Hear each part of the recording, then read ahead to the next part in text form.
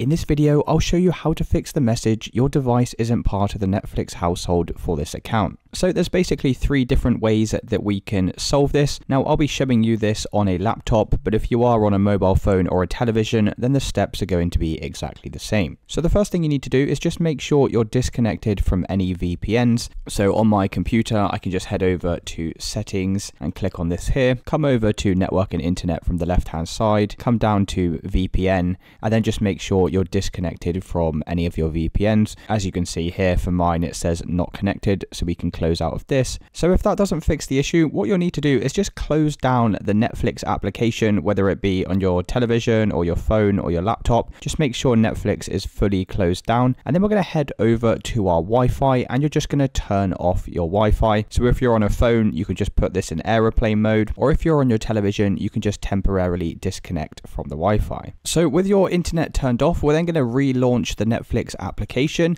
and as you can see here, we now have the application running without any error messages. It just says you're not connected to the internet, and all we simply need to do is head back over to our Wi-Fi connection and turn our Wi-Fi back on. And now this is going to reconnect us to the Netflix application, and we're going to be able to use the app without any further error messages. So like I said, this should work on all of your devices, whether it be a phone, television, or your laptop. If you have tried all of these steps and you still are getting some kind of error message, the last thing that I'd recommend doing is just heading over to Netflix in an internet browser, coming over to your profile in the top right hand side, clicking on account, select devices from the left hand side, click on access and devices, and as you can see, here are all the current places that were signed in. So what I would recommend doing is just signing yourself out of a couple of these devices, and then once again you can check to see if that now fixes the issue. And that's it guys. If you did find this video helpful, then please consider dropping a like and subscribing.